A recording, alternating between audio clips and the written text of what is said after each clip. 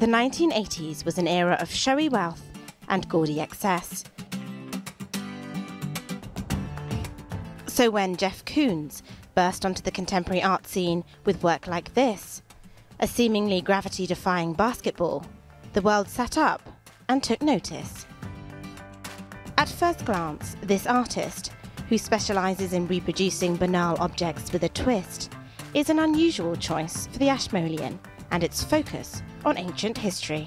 The first time that Jeff arrived in the Ashmolean was not at my invitation, but at the invitation of a group of Oxford University undergraduates, the Edgar Vint Society, which is the art history society here, and they decided to inaugurate a prize for a contemporary artist, and in a rather studenty way decided they would give the first prize to Jeff Koons. Surprisingly, Koons flew over from the United States to accept the prize and give a talk to students, and it was that trip that first sparked the idea of a collaboration. The exhibition spans his entire career and includes some of his most famous series. It looks at Koons' relationship with the history of art and the way he reimagines mythology. Here's his take on a Stone Age fertility statue. The work here is taken from Koons' Gazing Balls series. Here he explores what he calls his cultural DNA. By combining ancient imagery with perfect modern spheres, he's engaging in a new way with the art of the past.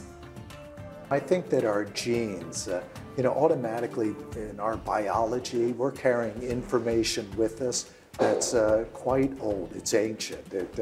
It comes from prehistory, and it's in our genes, in our DNA, and our cultural lives are the same way. When you're able to give it up and find something greater than the self, that's how you're able to experience transcendence.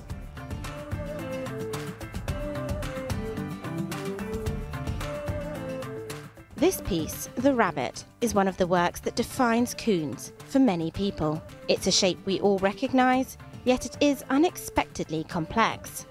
Made entirely from stainless steel, it's a study in multiplicity. Seated ballerina is inspired by an Eastern European porcelain figurine, but it's been reproduced on a massive scale. The ballerina's pose has echoes of the Venus of classical art, but it's also incredibly modern.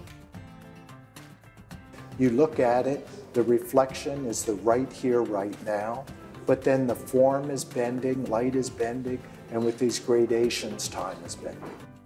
Koons' work often hits the headlines, accused of being too expensive or too kitsch. But how does he really feel about his fame and about the huge sums of money his artworks regularly fetch? The value of art isn't in any form of economics. It's in your quality of life. It's about being able to become. It's, the art so effortlessly brings all the humanities together. And through art, you can have a dialogue in philosophy and sociology and physics, psychology, aesthetics. I mean, the whole world opens up to you. That's what's about. My life has changed, not through economics, but through an aspect of being able to reach a potential to continue to become, which art has given that platform. Koons' work is a masterclass of precision, reflective surfaces, and subversive imagery. Critically, he's been accused of banality and is loved and hated in equal measure. But situating his work within the context of the Ashmolean has the effect of sparking a broader dialogue about art today, and asks us to consider how even the most modern of artists often hark back to the past. Miranda Atty, TRT World, Oxford,